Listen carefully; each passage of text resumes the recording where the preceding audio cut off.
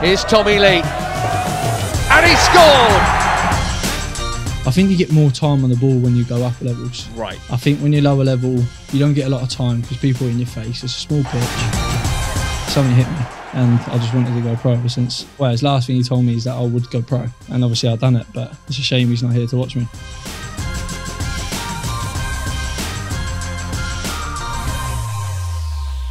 This episode of the South Made podcast was sponsored by Front to Back Development, which is currently run by Harry Salami. Give him a follow on the old Instagram and Twitter and Facebook and whatnot. Yeah, he's currently building websites for his clients at the moment, and he has kindly sponsored this episode and will be sponsoring us in the future. Thank you. What's going on, people? Welcome back to the South Made podcast. I'm Fadel Cebu. And I'm Sam and Love. And today we have a very special guest, Portsmouth's very own, drumroll please, Tommy Leigh. Yo, yo, yo. He deserves a round of applause. Give that to him. Come on. Love it, Tom. Cheers, boys. Love. Yeah, so obviously today we've got Tommy Leigh, Portsmouth's very own, like Fadel said. First and foremost, thanks for obviously jumping on. You've actually had a unique story, so it would be great to obviously rewind back and just talk us through that journey and how you've got to the top. Start from the beginning, yeah. Yeah. So, obviously young at Pompey, got released when I was 16. Obviously quit football for a bit and then went to Portchester, and then got signed for Baffins, and then went to Bognor, and after that got scouted up to Accrington. Yeah, I've just been out there ever since. And what's it been in terms of trials and tribulations? Of course, you mentioned getting released by Pompey. Did you think to yourself, you know what, I want to pack it in, I don't really want to carry on with football? What was your thought process, you know? I think at the time, I think as a young age, obviously, you know what my old man's like, mesh with football. Steve Leigh, eh? Yeah, he loves the sport, doesn't he? Let's be honest with you. But yeah. I took some time off, mate, just to like think about it, and I think something hit me inside, and I was just like, Joe, what? I don't really want to go and work in, I don't know, Tesco's, go and do this. I want to be a professional footballer. As a young lad, that's your dream, isn't it? Yeah. So I just worked hard, mate, through lockdown. I went out running like non-stop. And I see you down Southsea as well, yeah. I see you a couple of times, all the time, mate. Yeah. So obviously down there working hard, and then obviously it pays off, doesn't it? Yeah. So when would you say was the switch then? Would you say the switch for you was when you were released from Portsmouth? Or obviously you said you took some time after, but when was that switch? Like, when did you think to yourself, nah, you know what, I need to take this seriously and I need to... I'll be honest with you, it's a bit like dark, but it's when my granddad passed away. Yeah. And something hit me, and I just wanted to go pro ever since. Of course. Because he told me, well, his last thing he told me is that I would go pro. Yeah. And obviously I've done it, but it's a shame he's not here to watch me. No, yeah. No, he's looking down, man, for sure. But obviously during that time at Portsmouth, a lot changed in terms of your growth. You were pretty small, one. Yeah, I was thinking at that time. 16, I think I was like 5'4", something like that. I was then only small. And then obviously you as soon as I turned 18, I shot up to like 6 foot, and now 6'3". That's crazy. Nah, that's mad. But yeah, no, for sure, 100%. Would you say like your granddad and your family is what keeps you going? Oh yeah, 1000%. Obviously, living away from family is hard, isn't it? Like, I don't know if you boys have done it, but 4 hours away, it's not like you can come back, like, especially with football, because you're non-stop working every day. So you have a little break, but when you do have a break, obviously you try and get home as quick as you can, but it's hard to get home. Yeah, of course. And also, just a bit about your journey, because I was at Baffins with you. Well, obviously, you've gone on to do big things. I'm here, do you know what I mean? You're fighting now, aren't you? Yeah, that's it. We're big boy now. Big boy. We're on our own journey. But just a question I wanted to ask you, what's the difference from non-league to professional football? Like, what are the levels of standards and difference? What's it like? Yeah.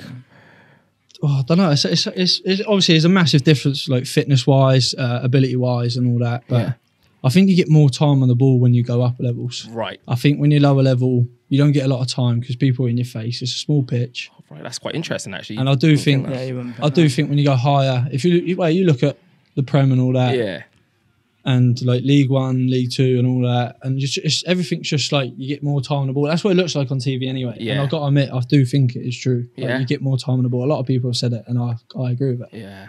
And obviously, you've been back at Fratton Park, and you've played at Fratton Park as well. Yeah, cheers for that one. So don't mention that one. No, but you played there. 9 minutes, yeah. No, but you played there. Do you know what I mean? So it was.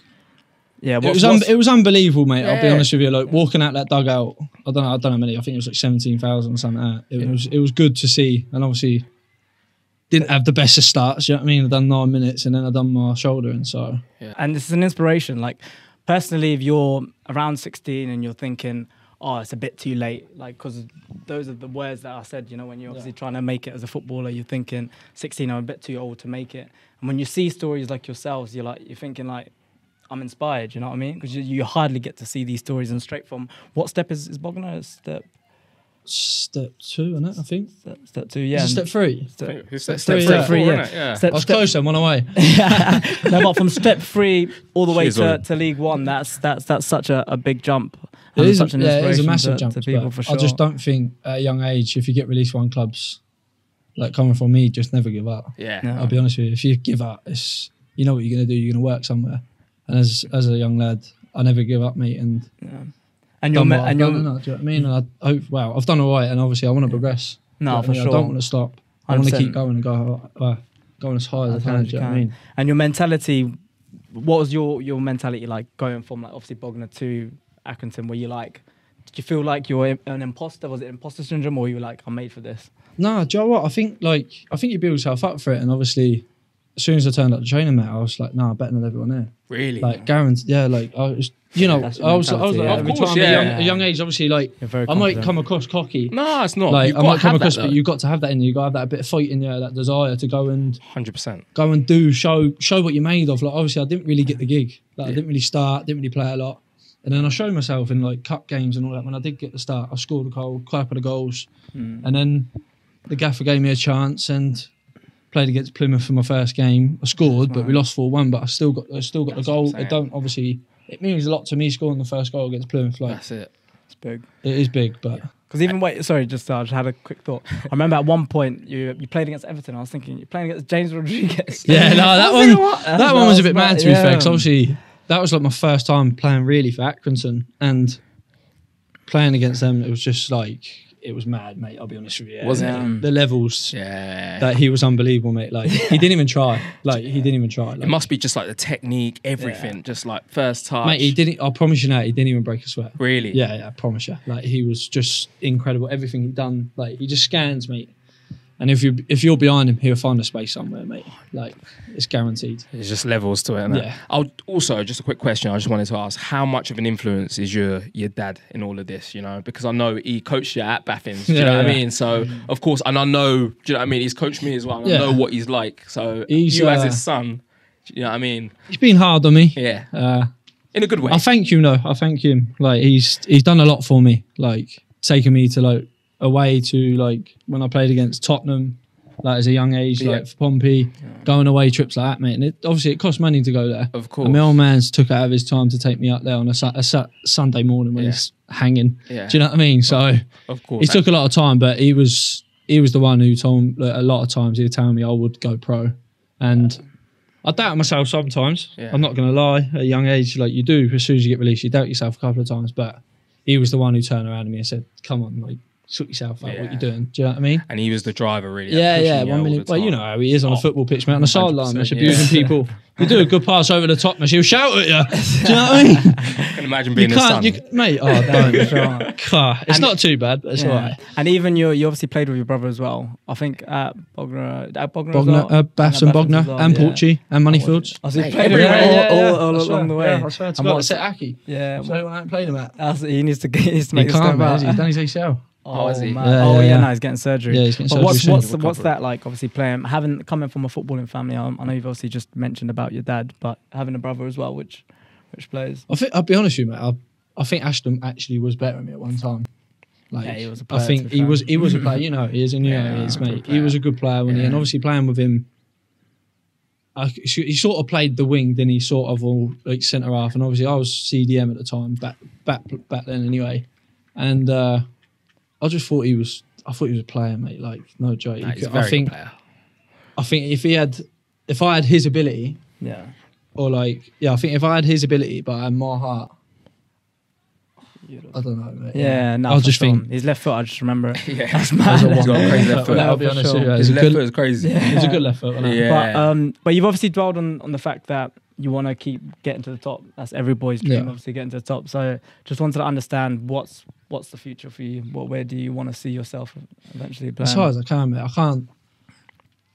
I can't really say where I want to go. Of course, I just want to say. You just want to aim. I just want to aim as high as I can, mate. 100%. And I don't want to give up, mate. I want to go until my career has ended, really. Sometimes you sit back and be like, I've already made, like, I've. No, you can't. I don't think you could do that at this age, mate. I'm only 23. I think at a young age, mate, you got to expire yourself, just go as high as you can. Do you know what I mean? Yeah. Also, I just wanted to ask you about the lifestyle difference, you know, because obviously you have like fans cheering you now. Do you know what I mean? Like, it's crazy, bro. Yeah, it's not normal. To be fair, I bumped into your mum at Tesco, and she was saying, mate, like they went up to watch you at Accrington, and apparently there was like fans in the street cheering your name. Yeah, it's not. Nah, mate. I'll tell you the story. Yeah. This is a funny. It's crazy. What? Said Fadel like a fan himself. He's getting crazy. Are you getting close? Hey, I'm a fan. I thought it was a fly on me. I was about to say, what's on me? This guy got jokes now, yeah? Sorry to break you off, but yeah, what's it like? I'll tell you the story, yeah, this one story. So, my mum and dad come up, I don't know what game it was, but they come up for a game, and we went for food after. And I didn't go far away from Accrington, I just went round the corner, to be fair, because it was only a little bit of grub, and then I got to shoot back up. And so we was in the pub, sat down, and all this, and the fans walking, like, started shouting my name and all that, and I was just like, like, it's not real, do you know what I mean? It's nuts. Yeah, and I remember getting up and walking off, and they were shouting my name, and my old man turned around and started clapping. That's crazy, though. He was loving it, mate. Honestly, he was loving it. No, he was loving it. That's what dreams are made of, though. It's nice. It's nice to see, mate. I've got to admit, like, obviously, I never used to have it at Baths. Like, what did you get, about 25 fans? Yeah, but, mate, it just must be crazy as parents to see your son, you know what I mean, grow up. Now they say they're proud, and obviously I believe them. But I think it's just a different lifestyle, mate. Like, you can't do what you want. Oh, really? Do you know what I mean? You can't really go out doing like clubbing. You can't go and do what you want, because you got to like. You got to be all in. Yeah, exactly. So you sacrifice a lot, mate. Yeah. Like, people go away on holidays like all the time, like Ibiza and all that, and obviously I've had 6 weeks off, mate. I haven't been on one holiday. Yeah, but you're not off. You've just done a session with us, grinding. You know. So you've just done a 1-to-1 with BS Performance, shout out BS Performance. So that's what I'm saying. So mate, you're putting in the work. It's going to pay off, bro. And it's paying off. Hopefully. Do you know what I mean? Yeah. But yeah, still got next season now. Yeah, big one. Yeah, big one. But what are the goals for next season then? Yeah. Target wise, how many goals?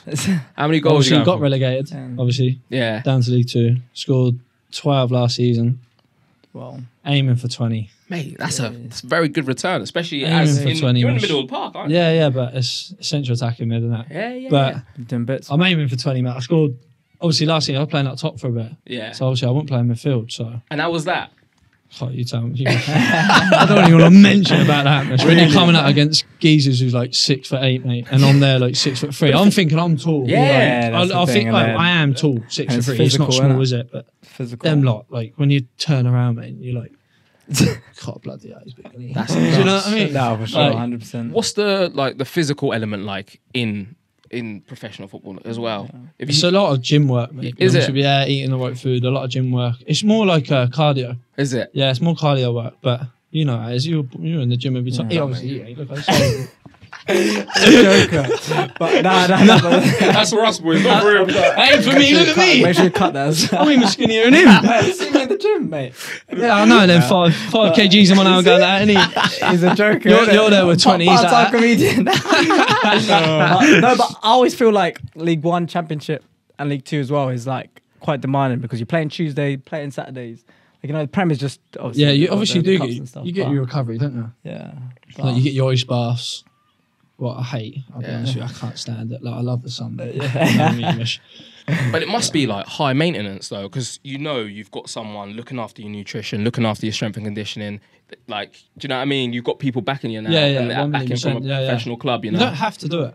Okay. So, I think some clubs, they'll be quite like relaxed on you about like, because obviously if you play 90 minutes, you come in the next day. I'm not being funny, mate. Your legs are gonna yeah. Guarantee, because I'm not being funny. Obviously, you get your GPS, and you obviously it tracks how much you run, like how fast you go and all that. Yeah.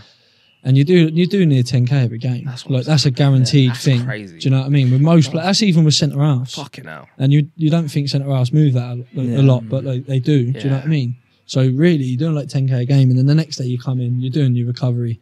Obviously, you get in the ice bath. Yeah. You get on the bike. You get the rollers on your legs. Yeah. And obviously, I'll sit in the corner and just watch.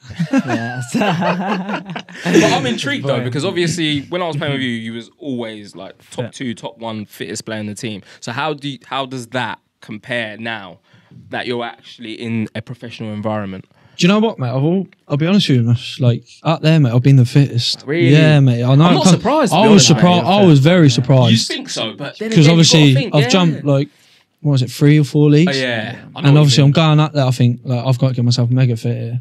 And I turned out and I was like, oh, some of these boys ain't fit, you know. Really, yeah. But you just got to back yourself, think you? Like, do you know what I mean? As a young lad, you're coming into a tough team. And you just got to back yourself. I think that goes out to anyone. And that's like, one you've got thing to back I'll yourself, say. mate. You and Ashton have always sort of had that confidence about There's confidence. You know? It's not. Sometimes it's a little bit cocky, but No, it's not. I don't think it's different to arrogance. It's different to arrogance. Yeah, I feel like you have to have confidence. To 1,000,000% to get wherever you want, mate. You got to have confidence. Oh, for sure. 100%. But I know you obviously rushed into Atkinson, so Yeah. we've got a last little bit of quick fires for you, mate. So let me grab the phone. Oh, I can't wait for this. Fire questions, mate. Come on. Come on then. You got to get it in, bro. What are these then? What are these? Grab it. Can't wait for these. Going on to my camera. What's your favourite food, Nando's? Every day. Okay. You ain't wrong. So you ready? First one. Got to be quick. Mate, hurry up, No, mate. I'll try. Win the Prem or play in the Champions League? Hopefully soon. Out of the one. You have to I thought you said where would you? I thought you said when are you gonna play? win the Start Prem. again. Would you like to win the?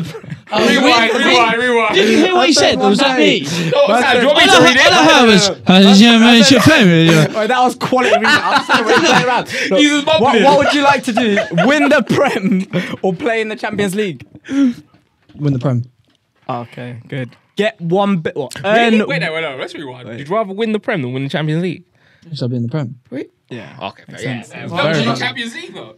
You'll be in the but I Prem. think Prem, nah. No, but you'll Win be the Prem, somewhat. mate. Yeah, but Yeah. it depends where you are in the Prem. You reckon? Come on. Right, it's maybe Champions League quick, over quick Prem. fire. Yeah, Mate, I'd go Prem. Yeah. Earn 1 billion a year for the rest of your career, or win the World Cup. Win the World Cup. Yeah, that's a good one. Best player you've played against With England.